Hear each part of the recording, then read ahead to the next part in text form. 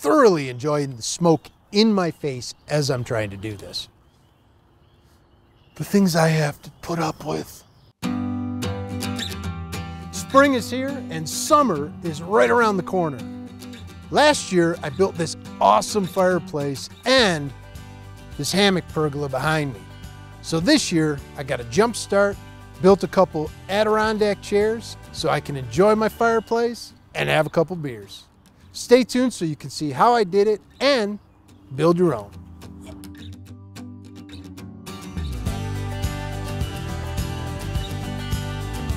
On all of my projects up to this point, I've done all the designing myself.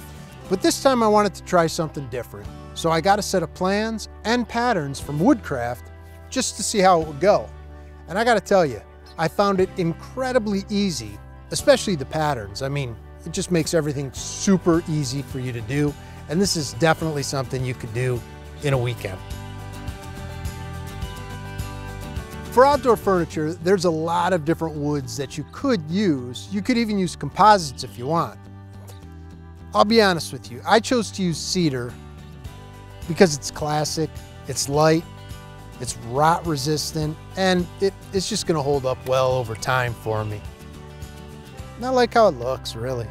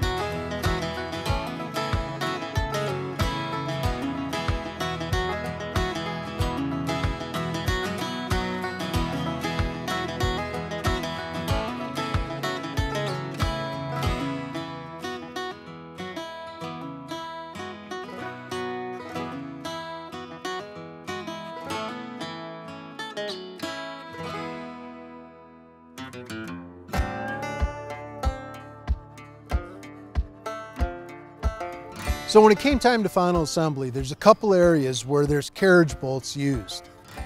Originally, I was using carriage bolts with lock nuts. The problem I was having was the lock nuts, as they're starting to run down, it's getting tighter and it would actually grab the bolt, and cedar being such a soft wood, it would just chew it out, so the bolt would spin. What I did was, I got some external lock washers, sometimes they're called star washers, and I put it so that it would fit over the square shank on the carriage bolt itself. That way, as I was tightening it up, it gave the bolt and the wood something to bite into, and it worked really well.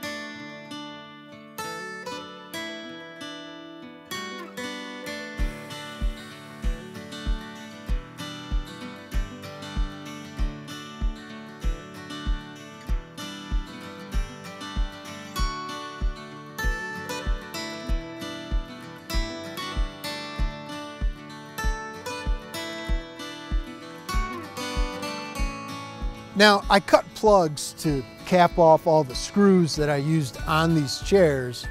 I had never cut plugs before, so the first thing I did was I went out and got a set of plug cutters. This is the style I got. It's the tong style. This particular style cutter I was having a lot of trouble with as far as getting successful plugs out. I was getting maybe 50% in the cedar.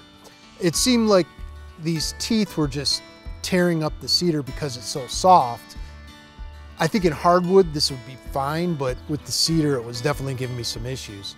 So what I did was I went back to Woodcraft and found a plug cutter that has more of a full circle and a knife edge on it, figuring that this would just actually cut through the cedar much like paper, and I got about a 90% success rate on plugs with this style cutter in soft woods.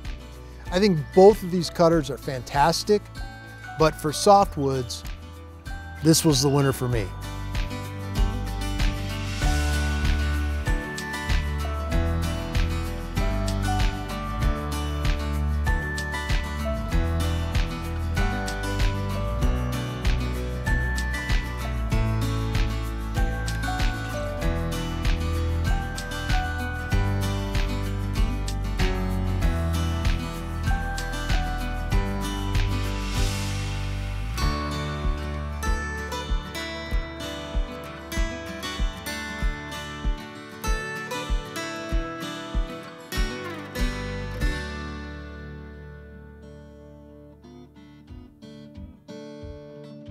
Now, when it came time to finish, there was many different options. I mean, with the cedar, I could have just left it raw brought it outside.